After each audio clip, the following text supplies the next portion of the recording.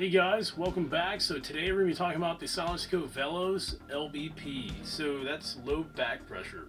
This is a dedicated 556 suppressor. It's got new construction, so it's got a 3D printed Inconel core in there with some stainless steel.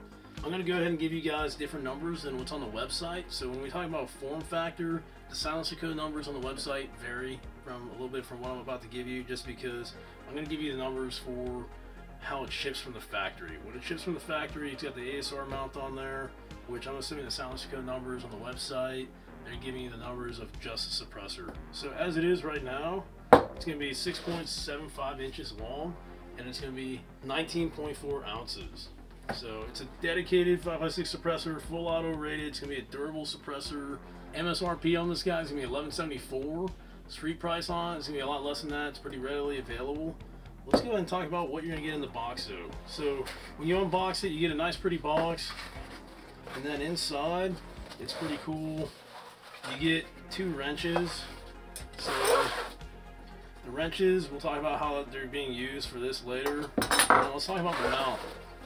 You're going to get one 1/2x28 ASR flash hider, and then at the very bottom you're going to get your field manual.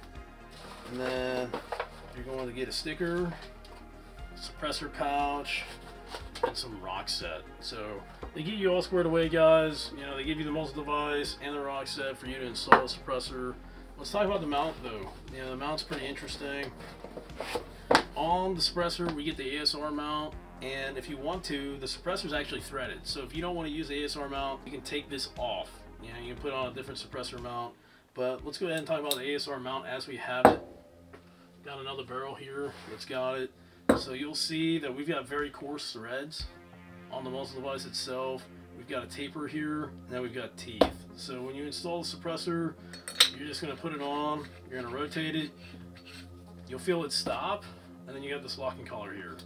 So when you turn that locking collar, it's now in the locked position, and that locking collar, we'll go ahead and take it off real quick, and I can show you guys how this works.